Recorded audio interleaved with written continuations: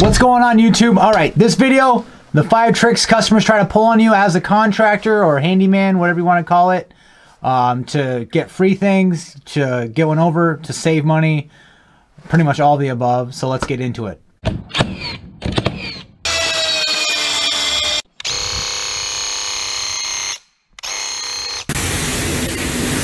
All right, so I've been in business for a few, little bit of time now. So I've actually had some customers that try to pull some things, and I wanted to share it. I think I have a video or two on this channel about customer relations, so I'll link a couple of them in the description if you guys want to check those out.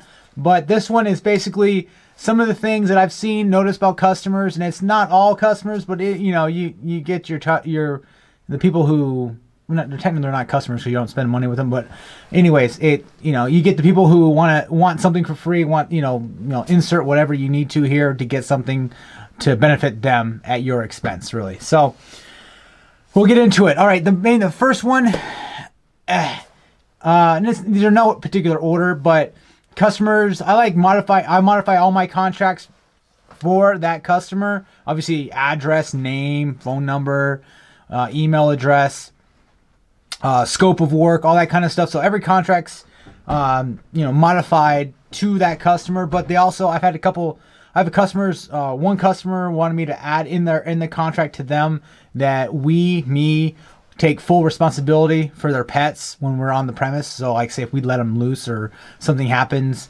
we're liable for them. So obviously I absolutely said no. So I was like, no, we're, absolutely not. I mean, the job was pretty large job. I was like, no, the pets are completely on you. If they run out, get hit by anything, something happens, a hawk grabs your little foo-foo dog. So, I mean, that's just nature, right? I mean, it's just meat for that hawk, right? So not my problem, anything like that. So I told him that, and it's in my contract. We're not liable for any of that. It's part of it. It's if you're worried about it, then don't have your pets at the premise while we're working. That's pretty much how it goes. So obviously I nipped at them, but they asked. They was still fine. We were still doing the work for them. But they asked. They wanted that in the contract. I just said no, absolutely not. So yeah, that's one thing. They want to sometimes, they want the contract to benefit them more than you, kind of thing. So since it's my contract, it benefits me and also protects the customer. But I want it to be on my end because it's, I'm taking the liability of working on somebody's property and I'm bringing the service to the customer. So that's how that goes. So next one, number 2, is dictating terms, options, prices, you name it. Couple customers like, hey, this is what needs to be done, this, and this. We should do it this way, and this way.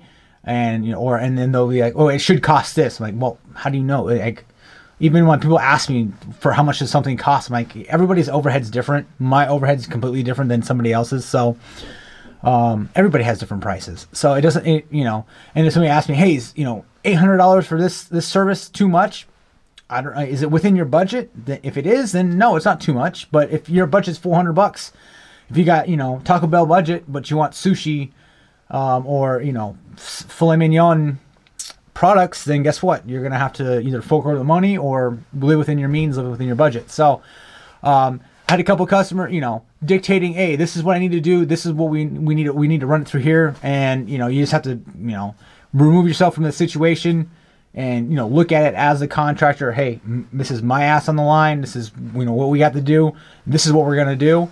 And in my contract, if it's not done the way I write up a change order or the way we detail scope of work, they want to modify it, we can accommodate that, but they lose their warranty. So, for instance, we were doing a small addition and the existing part of the house is not level. And it's not only is it not level, it's not even on the same plane. So there's like an arc to it and it's not even the same level. So I gave the customer options. Hey, we can completely level the flooring, at least get it on the same grade so we can put down that flooring that they're super thin, 5 mil, 4 mil flooring that they wanted to use. And then we can, go ahead with their service and we're good to go with the warranty. They declined it, so there's no floor leveling. It's like, no problem. You guys you can decline it, but I'm not warranting any of this because you've got multiple, you got like 3/4 of an inch difference over 7 feet. So they decided to, forego it, save the money for another project. Absolutely no problem. Sign a confirmation, no warranty for the floor. We installed the warranty, and there's some small, spots where it either cracked or not delaminated, but imperfections, shall we say. It is what it is. You got thin flooring on unlevel ground, unlevel subfloor. It is what it is, and they're completely aware of it. And who knows? They might pay me to rip everything back up and redo it the right way. So that's still on the table. So that's hey, I'll not a problem. That's a good change order right there. So that's just as a for instance. That's just how, and some people want to save their money for other things, and obviously dictating pricing. Hey, this should cost this much. Who says it should cost that much? The internet? Like, are you looking at somebody who's pricing it in Florida as opposed to Arizona, Michigan, dead of winter? You're at a condo that's 3 floors up, and I've got to huck all this stuff up there. No, absolutely not. Don't let customers dictate your pricing. You can, they have their own budget, absolutely. And it's their job to find somebody to fit in their budget, not your job to fit in their budget. So, all right, next one, I think it's number 3, is the while you're here quote. Oh, while you're here, can you do this, and this, and this, and all this other stuff. And I'm going to put in my contract that there's what we're only required to do is what's in the scope of work. Actually, I already think it's already in there. Actually, I think I got to read my contracts over again. Yeah, it's while you're here, no problem. I have no problem kind of doing that if I have the time. It's a change order. So you want me to replace that light bulb that's 15 feet in the air? No problem.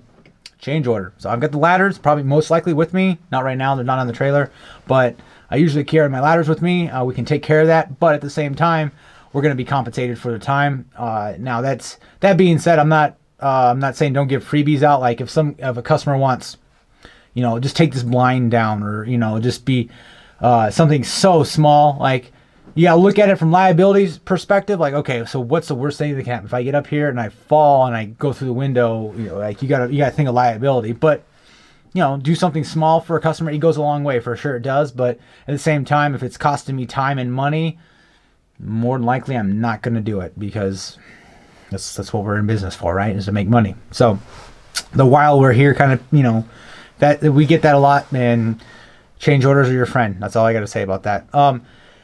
Negotiating price. Don't ever negotiate your price. Negotiate the scope of work. So you're negotiating you gave them a bid for 1,000 square feet of pavers you want to do. No problem. They say you're about 30% higher. Okay, well, we can do 30% less work to fit in your budget. So we can do, instead of 1,000 square feet, we can do 700 square feet.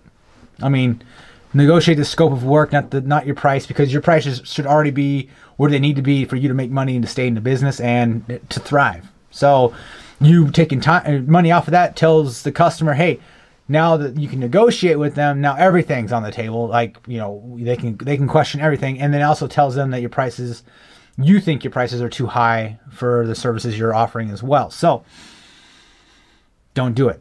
Don't do it. That's just don't do it. There's always in charge for your estimates. We'll go into that. That's the next one here. But yeah, absolutely don't do it. Negotiate the scope of work, not the price. If I always tell, like, there's customers like, hey, can you do it for a certain amount of money? No, we can't. Our prices are not negotiable. If you wanted to, if we need to fit in some certain budget, we can critique the scope of work. Maybe you don't need 190 square foot bathroom. You could do 90 square foot bathroom, right? So it's all relative, for sure. So, and the last one is free estimates. Don't do them. I know I still do free estimates. It's not in person. Customers will get, send me pictures, give me like a kind of a scope of work. I give them a general bit, like a general, hey, this is how much it is, and then usually I don't hear from them again because, they're price shopping or they found somebody else. So there's a couple bathrooms that some people reach out to me about. I think they found me off Nextdoor or something like that. And they asked me, hey, we just need, the shower taken out and then a new shower installed and some drywall work or, whatever. And, you know, I was like, all right, I sent him off an estimate and nothing. No, I haven't heard back. Try to check out, you know, just send him a text message.